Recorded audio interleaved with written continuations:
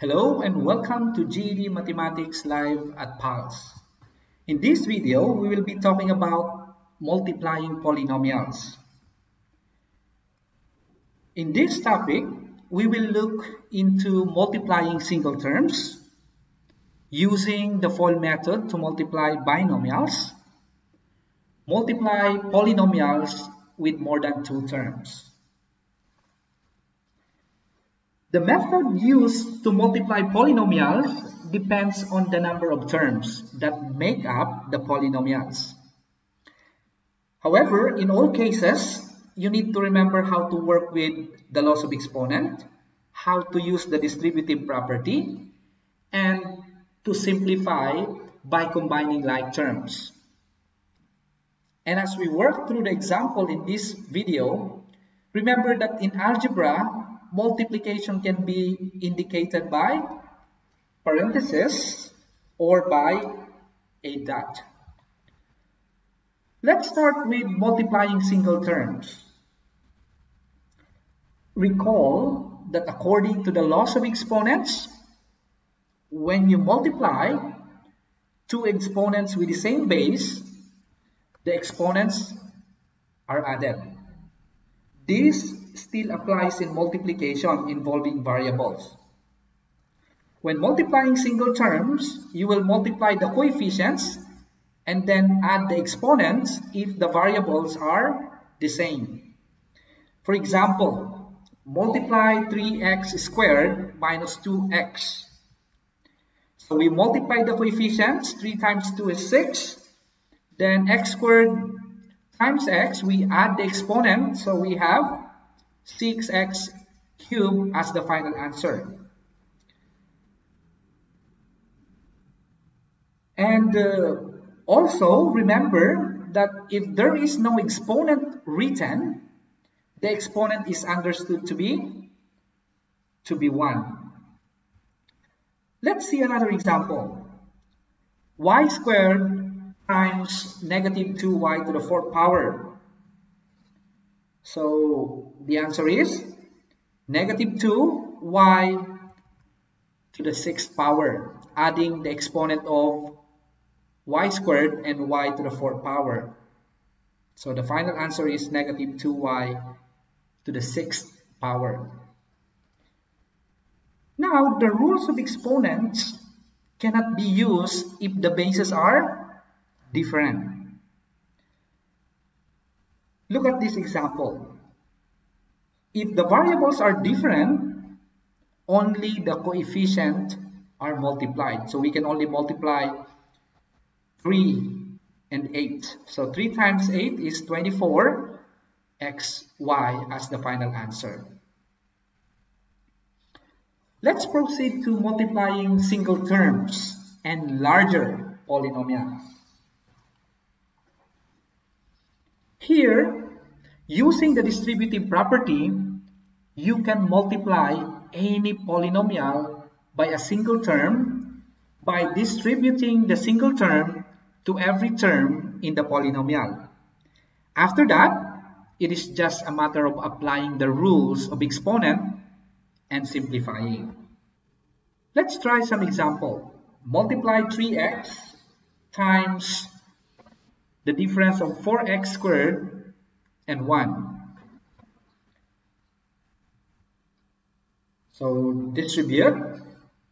First is 3x times 4x squared and 3x times negative 1. So we have 12x cubed minus 3x as the final answer. Another example is negative 2x cubed times x squared minus x plus 4. Okay, distributing negative 2x cubed to each of the term in the larger polynomials, we have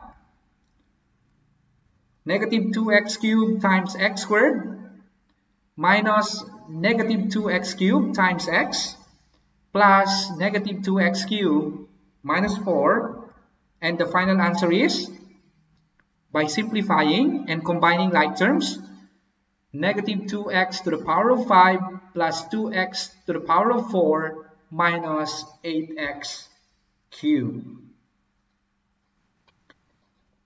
Let's proceed to multiplying two binomials. First, let us understand what is a binomial. Okay, when we say binomial, it is a polynomial with two terms. Okay. Now, in multiplying binomials, there are certain steps to follow. They are commonly referred to by the shorthand term FOIL. Okay. Let's use the example 3x plus 1 and x minus 2 to understand the steps of FOIL. Okay, step 1, F, which means multiply the first two terms. So multiplying the first two terms, we have 3x times x is equals to 3x squared. Step 2, O, multiply the outer two terms. So we have 3x times negative 2. The answer is negative 6x or minus 6x. Step 3, I, it means multiply the inner two terms. The inner two terms are 1 and x. So we have plus x. Then step 3, L, multiply the last two terms. The last two terms are 1 and negative 2. So we have negative 2. And then combining like terms, by combining negative 6x plus x, the final answer is 3x squared minus 5x minus 2.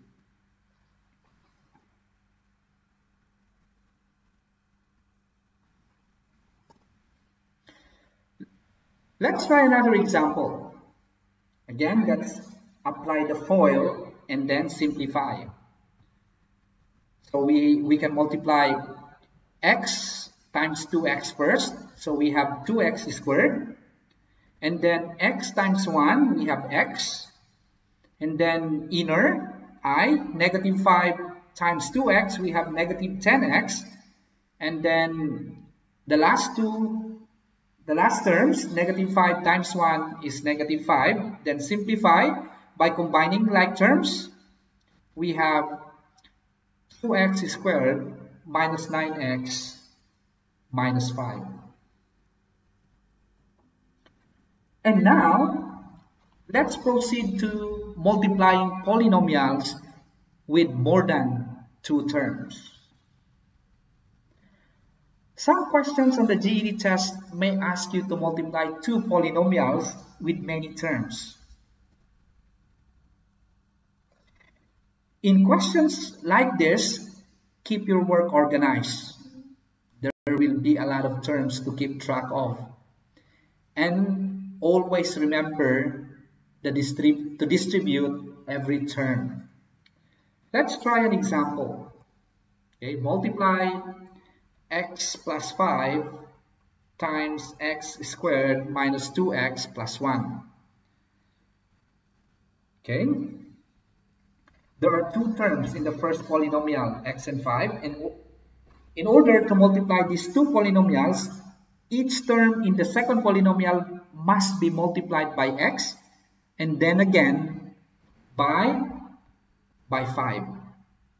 So first, distributing x to every terms on the second polynomial, and then 5 to every terms on the second polynomials. Then we have x cubed minus 2x squared plus x plus 5x squared minus 10x plus 5.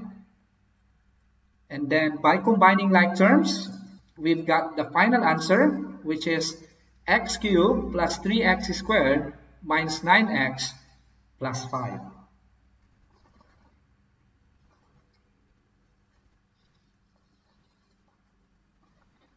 Let's try another example. Multiply 2x minus 1 times 4x squared plus 3x plus 2.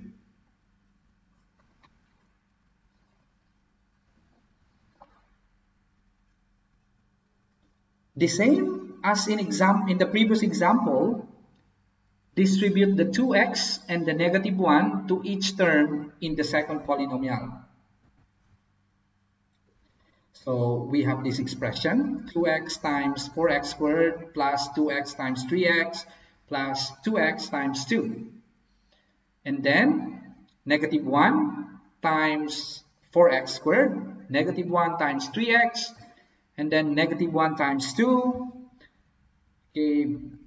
Simplifying, we have 8x cubed plus 6x squared plus 4x minus 4x squared minus 3x minus 2. And then combining like terms, we've got 8x cubed plus 2x squared plus x minus 2 as the final answer. Okay, that's the end of this video. If you have any question or you did not understand part of the presentation, you can comment below. If you want to know more about Phuket PALS, you can visit www.phuketpals.org, or you can contact us through our Facebook, Phuket PALS, or call us on 081-417-0978.